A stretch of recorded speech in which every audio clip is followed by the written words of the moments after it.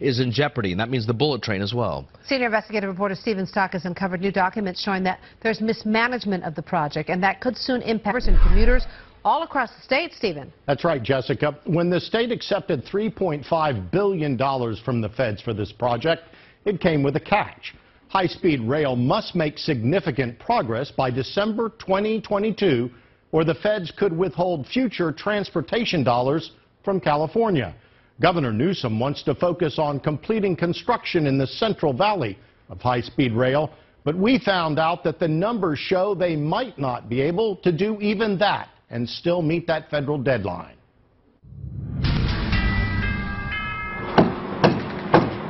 The viaduct and bridge work nearing completion around Fresno shows the massive ambitions of what's been billed as the country's largest single infrastructure project in more than 50 years.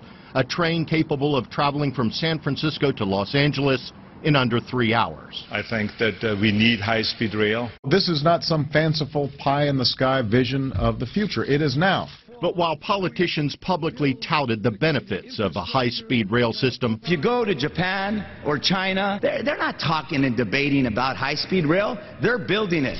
Internal documents we obtained show years of warnings from insiders that the project is headed down the wrong track and may not be completed for decades, if at all. People say, hey, the sky is falling.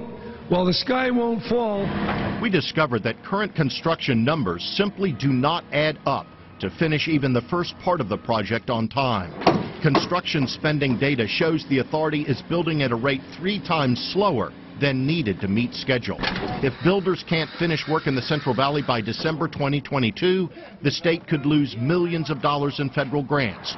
Future transportation money meant for things like roads, bridges, and BART. Is this project in crisis? Yes, it is. Lou Thompson is a former director at the Federal Railroad Administration and a member of the team that created Amtrak in the 1970s.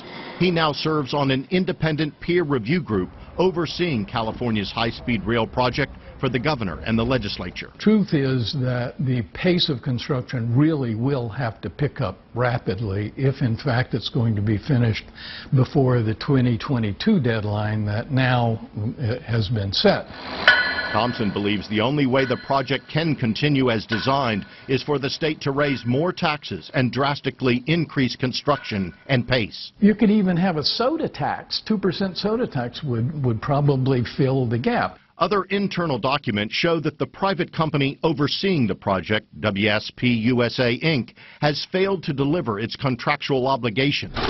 While WSP has received tens of millions of dollars to keep the project on track, the gap between what WSP has been paid as part of the work plan and the work that they actually finished is growing dramatically, a gap that now stands at nearly $100 million, a failure rate, according to internal documents, of 30%.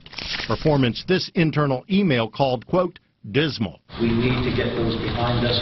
At a meeting earlier this month, WSP Chief Program Officer Roy Hill acknowledged that his team is more than a year behind schedule, but he says they are working to close the gap. But the feds aren't convinced. In this February letter, the FRA determined that high-speed rail is unable to, quote, expend funds at a pace necessary to complete the project according to its schedule. We will finish the projects. I'm confident. Joe Hedges serves as the state's chief operating officer at high-speed rail.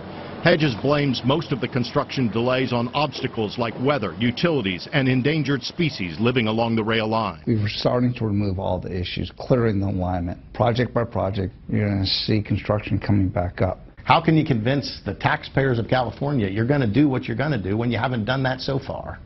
Again, I can't speak to yesterday. I can only speak to today and to tomorrow, all right? And that is exactly what we're doing. But what will we see in 2022, December 2022? You're going to see the infrastructure complete with plain rail on top of that. Infrastructure in place. It's plain, what we call plain rail, simple rail, that is basically is capable of running a train on it. Not a high-speed train? No, probably not. Now, Hedges does say he hopes to have a high-speed train on some of those tracks by 2030, but of course that's way past the deadline. That also raises questions about whether that would violate the terms of Prop 1A, the $10 billion bond measure approved by voters back in 2008.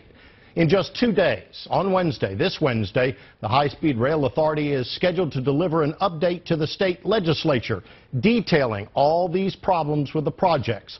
Our sources have given us an early look at parts of that report, which outlines a new vision and new plan for the project that appears to focus, for the time being anyway, and for the most part, only on the Central Valley, from Bakersfield to Merced, meaning Silicon Valley and L.A., at least they're out of the picture for now. That's it could be 50 years from now. money to That's have a been lot spent. of money.